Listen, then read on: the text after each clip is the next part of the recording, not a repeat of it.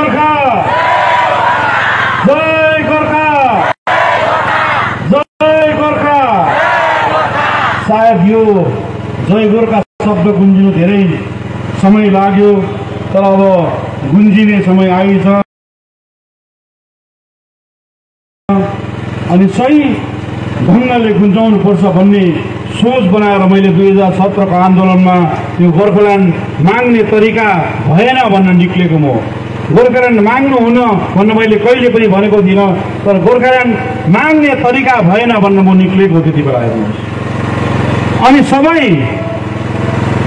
सबैजनाले म हेर्छु हिजोको हाम्रो अगुवाई गर्ने नेताहरूले जसले गोर्खाल्यान्ड दिन्छ उहाँहरूले सबैले जति पनि नेतागणहरूले जिटिए चाहिँदैन भन्ने एउटा स्लोगन लागेको छ।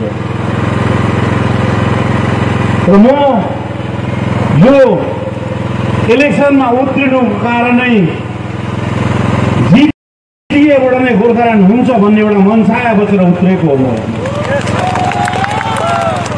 तर मैले समय पर्खिरहेको थिएँ, सही समय र सही टाइममा त्यो गोर्खाल्यान्डको आवाज निकाल्नुपर्छ भन्ने मैले सोच राखेको थिएँ।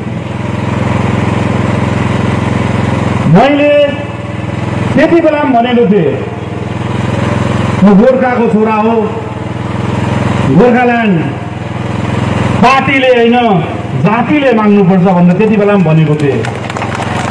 गोर्खाल्यान्ड पार्टीको मुद्दा होइन जातिको मुद्दा आउनुपर्छ भनेर मैले त्यति बेला पनि यही मञ्चबाट बनाएको थिएँ। गोर्खाल्यान्ड झन्डा फन्काएर माग्नुपर्छ भनेर मैले यही प्रोग्रामबाट भनेको थिएँ तपाईँहरूलाई। तर अब म जिटिए किन उठ्नु पर्यो हेर्नुहोस्, तपाईँहरूलाई पनि थाहा छ, तपाईँहरूको छेउबाट म हुर्किएर आज तपाईँहरूको माझ छु। मैले जति पनि काम गरेँ कसैलाई झुक्काएर छक्काएर मैले काम गरिनँ। मैले मेरो पोलिटिकल करियरमा कसैलाई पनि झुटो सपना देखाइनँ, कसैलाई पनि ढाँटेर मैले काम गरिनँ। म सरकारसँग मिलेको छु भने सरकारसँग चाहिँ मिलेको छु भनेर काम गर्छु, अनि भोलि पनि म सरकारसँग मिलेर काम गर्छु। त्यो मैले ढाँटेर कहिले पनि काम गरेको छु, अनि भोलि पनि ढाँट्दिनँ, पर्सि पनि ढाँट्दिनँ। अहिले जिटिए चाहिँदैन भनेर अङ्ग्रेज पनि बस्छ, फेरि इन्डिपेन्डेन्ट फोरम गरेर सबै ठाउँमा क्यान्डिडेट ल्याएर हामीलाई आँखा सोध्ने काम गर्दैछ। लड्छ भने खुल्ला मैदानमा आएर एउटा डेमोक्रेटिक पता हामीले फर्काइदिएको पाहाडमा। तर अब पाहाडको जनतालाई झुक्काउने पता बन्द गर तिमीहरूले। कति झुक्काउने त्यो झुक्काउने लट्टाउने पता बन्द गर। एकजनाले भन्छ जिटिए खारिज गर्नुपर्छ, लड्नु हुँदैन भनेर अङ्ग्रेजलाई बस्छ, उहाँको सोच हो। तर सोचलाई झुक्काउने सोच नगर न। एउटाले भन्छ जिटिए मन पर्दैन, फेरि इलेक्सनमा उत्रिँदै गरेको हुन्छ। म क्लियर रोडम्यापमा छु, जिटिए म लड्छु भनेर पहिलादेखि निक्लेको, अनि योपालि लड्नु उत्रेको छु। अनि लड्नुको कारण पनि तपाईँलाई आज बताएर जान्छु। म लड्नुको कारण नै म बताएर जान्छु किन जिटिए आवश्यकता छ, किन जिटिए चाहिन्छ, किन जिटिएले गोर्खाको भविष्य अगाडि लेख्नु छ भनेर तपाईँलाई आज खुलस्त रूपले भन्न चाहन्छु। सायद हिजो जसले जिटिएमा हस्ताक्षर गर्यो त्यो राम्रोसँगले एग्रिमेन्ट र एक्ट पढेकै होइन जस्तो लाग्यो मलाई। तर मैले समय पर्खेको थिएँ, समय जति पाएँ त्यति बेला बोलेर हुँदैन म, किनभने हिजो मलाई सरकारले एउटा नोमिनेटेड पदमा राखेको थियो, एउटा शान्तिको लागि राखेको थियो। त्यति बेला मैले मेरो आवाज बुलन्द गर्न सक्दिनँ, किनभने जिटिए सभा नै हामी सक्षम थिएन। जिटिए सभाले पारित गर्नु सक्दिनथे, शान्तिको लागि मलाई सरकारले राखिदिएको थियो। अब पाहाडमा समृद्धि ल्याउनु छ भनेर म निक्लेको हो। हेर्नुहोस्, जिटिएमा म पुग्ने ठाउँमा पुगिसकेँ, जिटिएको सभासद पनि भए, जिटिएको एक्जिक्युटिभ सभासद पनि भए, जिटिएको भाइस चेयरम्यान पनि भए, जिटिएको चेयरम्यान पनि भए। मलाई अब जिटिएमा लोभ छैन। तर म जिटिएको इलेक्सन किन लड्नुपर्छ भने जिटिएको एग्रिमेन्टमा बंगाल सरकार र केन्द्र सरकारले while not dropping their demand for the separate state of Gorkhaland भनेर रेकग्नेसन दिइसकेको छ गोर्खाल्यान्डलाई। र जिटिएमा जिटिएले गोर्खाल्यान्डको दायरा खोल्न सक्छ भनेर यहाँनिर एग्रिमेन्टमा लेखेको छ। हाम्रो नेताहरूले एग्रिमेन्ट र एक्ट लेख्यो, तर त्यसलाई इम्प्लिमेन्ट गर्ने उहाँले आइडिया भएन। त्यही कारण जिटिए चाहिँ गोर्खाल्यान्डको एउटा स्टेप हो। यसमा बंगाल सरकारले साइन गरेको छ, केन्द्र सरकारले साइन गरेको छ र जिटिएमा हामीलाई सरकार जनताले फत्ताएर राख्यो भने जिटिएको सभाबाट पहिलाचोटि गोर्खाल्यान्ड पारित गरेर गोर्खाल्यान्ड निर्माण कमिटीमा हामी रेकमेन्ड दिएको हुन्छौँ। तर गोर्खाल्यान्ड पिएम पार्टीले मागेको हुँदैन, गोर्खाल्यान्ड गोजामुले मागेको हुँदैन, गोर्खाल्यान्ड जिएलएले मागेको हुँदैन, गोर्खाल्यान्ड सिपिआरएम मागेको हुँदैन, गोर्खाल्यान्ड गोर्खाले मागेको हुनुपर्छ। पोलिटिकल मुद्दा बन्नेको हुँदैन। गोर्खाल्यान्ड निर्माण कमिटीलाई हामीले जिटिए सभाबाट पारित गरेर गोर्खाल्यान्ड दिल्लीमा माग्ने सब्जेक्ट हो। एउटा स्टेटले एउटा स्टेट दिनु सक्दैन। बङ्गाल सरकारलाई सम्झाउने मेरो काम हो, दिल्ली सरकारलाई सम्झाउने दिल्लीको काम हो, जो दिल्लीवासी छ। गोर्खाल्यान्ड निर्माण मैले गोर्खाल्यान्ड हिजो पनि म गोर्खाल्यान्ड ल्याउनु जान्दिनँ भनेको छु, आज पनि म जान्दिनँ। जुन कुरा जान्दिनँ म जान्दिनँ भन्छु। तर जिटिए सभामा हामीलाई सरकार जनताले पुर्याउने फर्स्ट चाहिँ हामी जिटिए सभाबाट गोर्खाल्यान्ड पारित गरेको हुन्छौँ। अनि यो जस्टिफाइड डिमान्ड हो। बङ्गाल सरकारले यसमा साइन गरेको छ, दिल्ली सरकारले साइन गरेको छ। यो पार्टीले डाइलग खोल्दा हुँदैन, जिटिएले डाइलग खोलेको हुनुपर्छ। साथी हो, मूर्खा कुरा नगर। जिटिए स्क्रैप भयो भने गोर्खाल्यान्ड स्क्रैप हुन्छ। अब सायद सरकारले दुईटा सरकारले गोर्खाल्यान्ड रिकग्नेसन गरेर साइन गर्दैन होला। हिजो गोचामुको टाइममा एउटा चाहिँ राम्रो काम भएको छ, राम्रो कामलाई राम्रै भन्नुपर्छ। गोर्खाल्यान्डलाई रिकग्नेसन गरेको छ, तर गोर्खाल्यान्डको डाइलग खोल्न नसकेर झगडा गरेर हुँदैन। मलाई बङ्गाल सरकारसँग झगडा गर्नु छैन, मलाई दिल्ली सरकारसँग झगडा हुँदैन। हामी सानो ठाउँमा बस्छौँ, पहाडको जनतालाई जोगाएर चाहिँ गोर्खाल्यान्ड ल्याउनु छ। तर गोर्खाल्यान्ड ल्याउनुको लागि भारत भइसकेको गोर्खाले आफै आउनुपर्छ। यो दार्जिलिङ पहाडको मात्र डिमान्ड होइन। हेर्नुहोस्, गोर्खाल्यान्डको आइडेन्टिटी सबै गोर्खाहरूको आइडेन्टिटी हो। यो मैले भन्दैछु, बङ्गाल सरकार र भारत सरकारले यो एग्रिमेन्टमा साइन गरेको यो डाइलग जिटिएबाट उठ्छ। म यो जिटिएमा इलेक्सनमा उठ्नुको कारण यति मात्र हो। हेर्नुहोस्, म पहिल्यै चेयरम्यान भइसकेको म कुर्सीको लोभ त पट्टै गराउँदैन, तपाईँलाई याद छ यो कुरो। र मलाई लोभ पनि छैन। हेर्नुहोस्, र एकपल्टलाई मलाई जनताले मौका दियो भने यो सभामा चाहिँ म पारित गरेर गोर्खाल्यान्ड निर्माण कमिटी हेर्नु आउनुहोस्। सिक्किमको पिएसओले अहिलेको मुख्यमन्त्री हामी घमण्ड गर्छौँ हाम्रो गोर्खामा, उहाँलाई पनि गोर्खाल्यान्डका जरुरी छ। उहाँ जस्तो मान्छे गोर्खाल्यान्ड कमिटीमा बस्नुपर्छ। सिक्किमको पहिला पूर्व मुख्यमन्त्री पवन चामलिङ उहाँ जस्तो गोर्खाल्यान्ड कमिटीमा बस्नुपर्छ। महेन्द्र पिलामा उहाँ जस्तो मान्छे गोर्खाल्यान्ड बस्नुपर्छ। लामा उहाँहरू जस्तो मान्छे गोर्खाल्यान्डमा बस्नुपर्छ। शक्ति गुरुङ उहाँहरू जस्तो मान्छे गोर्खाल्यान्ड कमिटीमा बस्नुपर्छ। अनि म यो मञ्चबाट रिक्वेस्ट गर्छु हाम्रो राजु विष्टज्यूलाई पनि, तपाईँ पनि गोर्खाको छोरा हो, तपाईँ बिजेपी गर्नुहोस्, हामीलाई केही भन्नु छैन। तर गोर्खाल्यान्ड डिमान्ड कमिटीमा तपाईँले पार्टीको मुद्दा नबनाउनुहोस्, जातिको मुद्दा गरेर गोर्खाल्यान्ड कमिटीमा आउनुहोस्, काम गर्नुहोस्। हामीलाई केही छैन, किनभने म घमण्ड गर्छु पिएसओले पनि हाम्रो गोर्खाको छोरा मुख्यमन्त्री हो भने राजु विष्ट पनि गोर्खाकै छोरा हो, उहाँ एमपी हो। म कसैलाई पनि मेरो जो गोर्खाहरू ठुलो भएको छ, हाम्रो भारत देशहरू ठुलो अवधानमा बसेको छ, जुनसुकै पार्टीको अनित थापाले मेरो आफ्नै गोर्खालाई कहिले पनि गाली गर्दैन। हेर्नुहोस्, म गए पनि आफ्नो सन्तानलाई माया र रेस्पेक्ट गरेको हुन्छ। पोलिटिकल एजेन्डा भिन्दै छ हाम्रो, तर गोर्खाको छोरालाई गोर्खाल्यान्ड माया हुन्छ।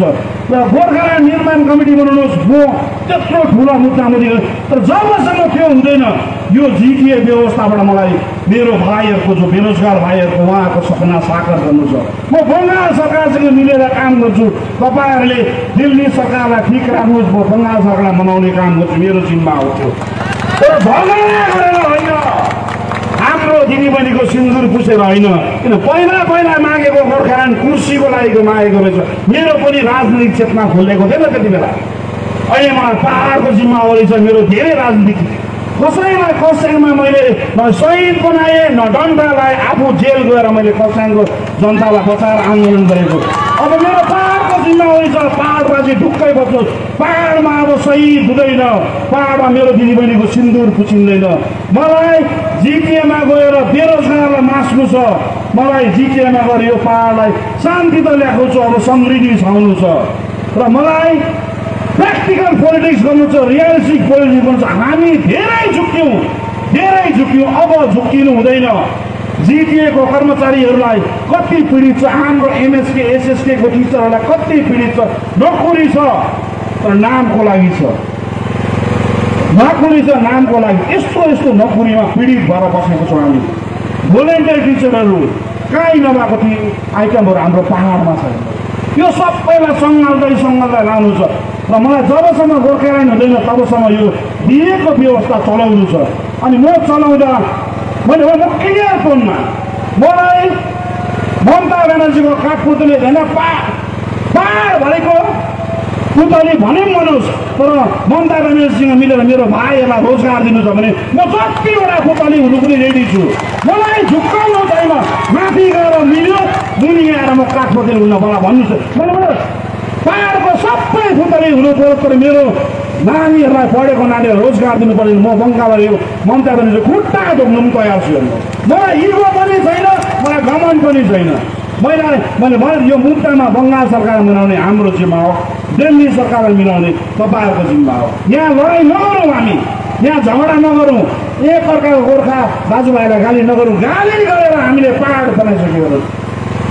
शान्ति त छैन नि, हामीले अब समृद्धि ल्याउनु छ। मलाई यो समृद्धिको लडाइँ हो, यो समृद्धिको लडाइँ हो। अब मलाई भोलिदेखि फेरि अनित थापाले गोर्खाल्यान्डको समय यही हो। मैले दस्तावेज बोलेको तपाईँहरू हेर्नुहोस्, जिटिएको एग्रिमेन्टमा why not dropping the demand for separate state of Gorkhaland भनेर लेखेको छ। यसमा बङ्गाल सरकारले पनि साइन गरेको र दिल्ली सरकारले पनि साइन गरेको भनेपछि उहाँहरूलाई बुझाउने मान्छे नजान्ने मान्छे पुगे नि त। र मैले पनि जान्दछु भनेको छुइनँ, यो सब्जेक्ट मेरो लागि ठुलो हो, मैले जान्ने कुरा मात्रै जान्दछु भन्दैछु। यो सब्जेक्टको लागि ठुलो व्यक्ति हौ, तर गोर्खाको मुद्दा बनाऊ। झन्डा लिएर पार्टीको मुद्दालाई लालकोटी खोज्छु नपाएकोमा भएन। जातिको मुद्दालाई एउटा एक लगन भएर गर्छु। मलाई पनि इच्छा छ गोर्खाल्यान्डमा इलेक्सन लडेर जित्ने, र तपाईँहरू ठुलो बुद्धिजीवीको जिम्मा हो। म पछाडि तपाईँहरूको छु र म तपाईँलाई यहीँबाट निवेदन गर्छु, आउने इलेक्सनमा जति पनि मेरो कार्यकर्तालाई हामी जुन नयाँ सोच नयाँ विचार लिएर अगाडि बढ्छौँ, अहिलेसम्मको शान्तिमय ढङ्गले इलेक्सन होस्। जसरी हामीले पाहाडलाई एउटा जति इलेक्सन पनि गीत बजाएर गाना बजाएर फेस्टिभल जस्तो एउटा डेमोक्रेटिक फर्काएर ल्याएको छ। डेमोक्रेटिक फर्काउनुमा अनित थापाको ठुलो याद छ। यही मञ्चमा ढुङ्गा खाएर अनित थापाले शान्ति फर्काएको हो। हेर्नुहोस्, तर पनि अनित थापाले कुनै गोर्खालाई ढुङ्गा हान्ने हातलाई पनि मैले कतै पनि नछुइकन सबैलाई माया गरेर फेरि यही मञ्चमा एकजुटमा ल्याएको छु। अनि मैले मेरो रोडमा क्लियर थिएँ, समय आएर बताउनुपर्छ भन्ने थिएँ। आज समय हो र जिटिएमा लड्नु कारणले मेरो गोर्खाल्यान्डको मुद्दा सभामा पास गरेर डाइलग ओपन गर्नलाई म जिटिएमा लगेको हो। र तपाईँहरूलाई रिक्वेस्ट गर्छु, अब हाम्रो नोमिनेसन फाइल छ। आउने 24 दिन हामीले प्रत्येक गाउँघरमा बसेर हाम्रो सोच हाम्रो विचार, तपाईँहरूले गाउँलाई कसरी सजाउनुपर्छ, तपाईँहरूले गाउँलाई कसरी बनाउनुपर्छ, कसैलाई पनि गाली गरेर कसैलाई नराम्रो नजरले होइन, कसैलाई हाम्रो अपोजिसन पनि हाम्रै जात भाइ हो भने बुझाउनु सक्नुपर्छ। सबभन्दा गाली खाने नेता हो, र पनि बुझाउँदै सम्झाउँदै आज यहाँसम्म आइपुगेको छु। यात्रा लामो छ, धेरै लामो यात्रा छ। म थाक्दिनँ। हेर्नुहोस्, जतिपल्ट हराउनुहोस् म थाक्दिनँ। म मेरो यात्रामा अडिग छु, मेरो सपनामा अडिग छु, र तपाईँहरूको मेरो सपनालाई साकार बनाउनु तपाईँहरूको आशीर्वाद तपाईँहरूको साथ छ भन्दै म अब हाम्रो यो यात्रामा फेरि म नोमिनेसन फाइल गर्नु छ। र तपाईँहरू जो मेरो सहयात्री छ, यो सहयात्री सधैँभरि यो सहयात्री हाम्रो जुन विचार हाम्रो सोचलाई अगाडि लानुहुन्छ भन्दै मेरो यो सानो सम्भाषण यही समाप्त गर्छु। जय गोर्खा, जय गोर्खाल्यान्ड। धन्यवाद।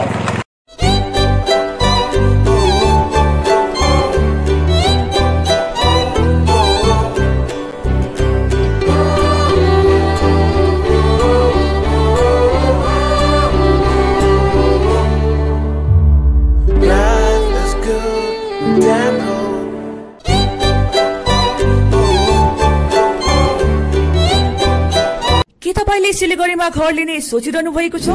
याद राख्नुहोस्, घर राम्रो बनेको होस्, छिमेकी पनि राम्रो होस् अनि स्थान पनि सही होस्। चम्पासरी स्थित मनकामना 7 यी सबै कुराहरूलाई ध्यानमा राखेर बनाइएको छ। यहाँ 30 देखि 45 लाख भित्रमा 2 BHK देखि 3.5 BHK सम्म फ्ल्याट पाउन सक्नुहुनेछ। ल्यान्डस्केप इम्युनिटिजका साथमा रोपटप इम्युनिटिज र स्काई वकको सुविधा पनि रहनेछ। चाँडो गर्नुहोस्, 15 अप्रिलदेखि यसको मूल्य वृद्धि हुनेछ। मनकामना 7, सम्पर्क नम्बर 9593517500, चंपासरी, सिलीगुड़ी। सिलीगुड़ी में घर की तलाश है? ऐसा घर ढूंढना बहुत महत्वपूर्ण है जो न केवल हमारी उम्मीदों को पूरा करे बल्कि बजट में भी हो। सिलीगुड़ी और उसके आसपास बंगलो, फ्लैट या घर लेने की सोच रहे हैं तो हमें अपनी आवश्यकता के बारे में बताएं। हम आपको आपकी आवश्यकता और बजट के अनुसार घर ढूंढने में आपकी मदद करते हैं। होम लोन में भी हम आपकी मदद करते हैं। हम किसी भी प्रकार की रियल एस्टेट सेवाओं के लिए उपलब्ध हैं। संपर्क करें new age realtor 8760 830 848 58। Are you dreaming to begin your Italian adventure? Make it a reality and bring home the Italian collection from Royal Oak. Just a click away. International furniture, unbeatable price. Visit a Royal Oak store today. 50 से 70% कम कीमतों पर orchid building opposite वेघा circle, 2.5 mile, सेवक road, Siliguri.